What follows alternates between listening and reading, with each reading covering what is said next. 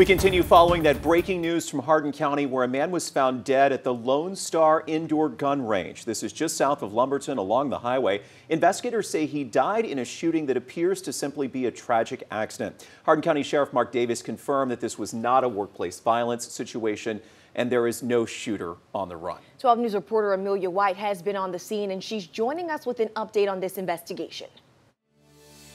The Hardin County Sheriff's Department is calling this a tragic accident. This afternoon, they were called out to the Lone Star Indoor Gun Range around 2:30.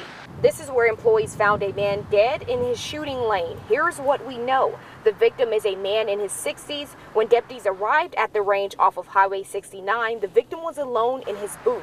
He died from a gunshot wound. Now police are questioning if it was a user error or malfunction. There was nobody else around. As you can imagine, the gun range is set up with individual areas for people to stand and target practice. We do know that he was alone at the time. Sheriff Davis says they're looking into getting surveillance video from the business in hopes of piecing together what happened.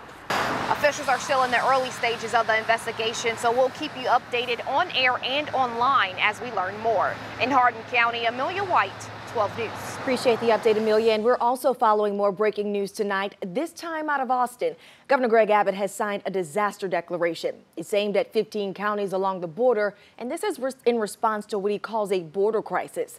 The governor taking aim at President Biden as he bolsters Texas DPS and other state agencies to enforce all federal and state criminal laws. This is when it comes to what he calls criminal trespassing, smuggling, and human trafficking. Abbott had this to say. By declaring a state of disaster in these counties, Texas will have more resources and strategies at our disposal to protect landowners and enforce all federal and state laws to combat criminal activities stemming from the border crisis.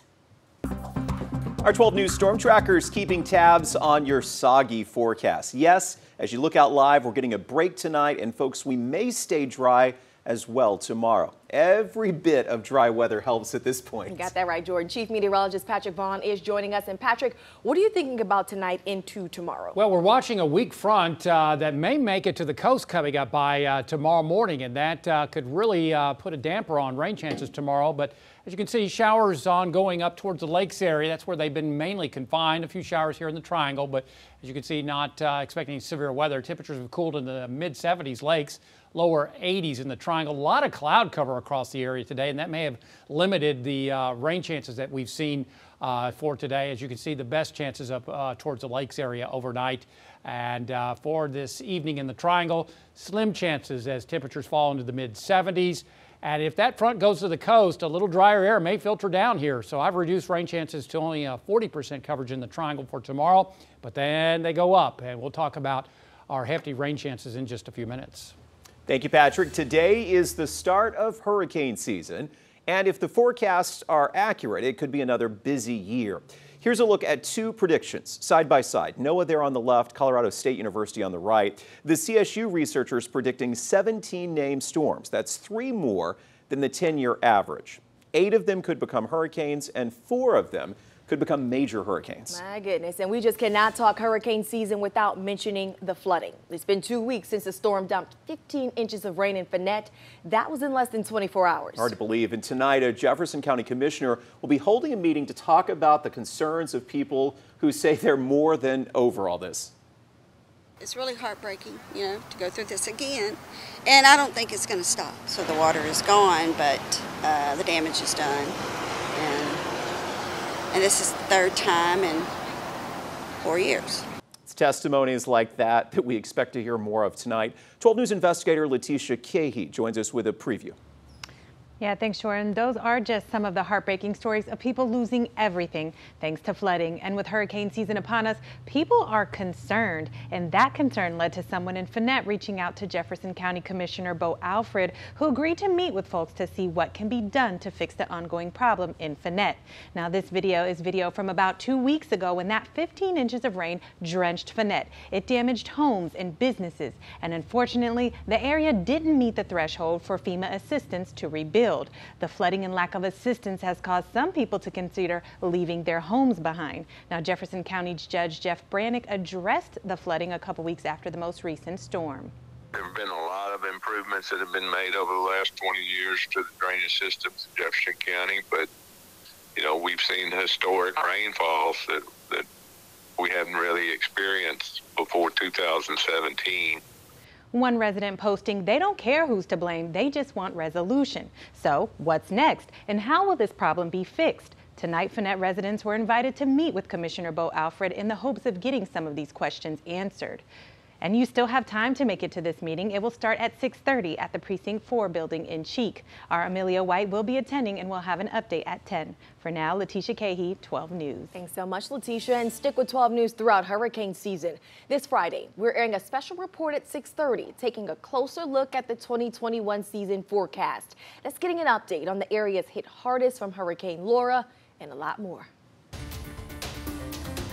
Developing tonight, it's been nearly a month since a 6-year-old in Beaumont was hit and killed by an ATV at Terrell Park. Tonight, his family's cries for justice are growing louder. They've already started a petition to get the ATV laws changed. And today, Carter Osborne's family, along with activist Quanell X, held a press conference at the park. 12 News anchor Sharday LeRae has their message tonight. Thank you, Dej. 11 days, that's how long Taylor Osborne says it took a Beaumont police detective to ask her questions regarding her son's tragic death. Now, last month, 6-year-old Carter Osborne was fatally struck by an ATV at Terrell Park. Today, Carter's family and activist Quanell X held a press conference at the park demanding justice and calling for BPD to arrest the man who was driving the ATV. According to Beaumont police, the driver accused of hitting Carter was arrested on outstanding warrants that are not related to Carter's death. The Osborne family says that's not enough, and they believe Beaumont police are mishandling the case. Quanell X says the man driving the ATV initially fled the park after the crash, and police had to bring him back to the scene. Now, during this press conference today, Carter's mom said she's been patient long enough, and BPD needs to do more to bring justice for her son. You tell me be patient because of COVID. Be patient because there's 19 more just like this one. I'm left here to deal with everything under the sun, and I just can't believe and fathom for the life of me how this man has not been charged. Now, we reached out to Beaumont Police for comment, and Police Chief Jim Singletary tells us that they are investigating the case, and the man driving the ATV is still in Jefferson County Correctional Facility on unrelated charges. Now, he also sent us a statement saying, in part, this is a very important case to us. We have a large number of people to interview, and we will not rush this case because of outside influences, end quote. Now, so far, more than 2,800 people have signed the petition Carter's mom created on change.org. It aims to ban ATVs in public places, mandate liability insurance, policies for owners and riders, among other safety precautions. For now, I'll send it back to you in Jordan.